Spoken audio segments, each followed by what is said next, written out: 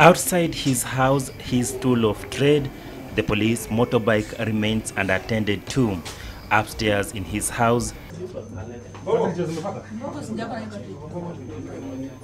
that he shared with his workmates, colleagues and friends walk in and out as they come to terms with the shocking incident that happened at about 8:30 last evening. His last supper literally remains halfway eaten on the table.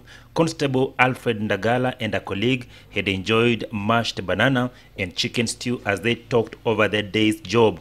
Unknown to his colleague, Ndagala was secretly planning how to take his life.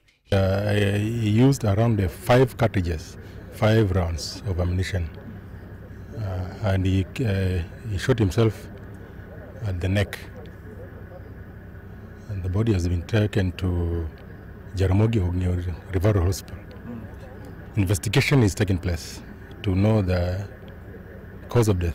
He would then trick the colleague to collect for him a screwdriver downstairs before he closed the door and took his own life using his colleague's firearm. Kisumu County OCPD says Ndagala had not... It's very unfortunate to have lost him. He's an officer who is very responsible, and may God rest in peace. May his soul rest in peace.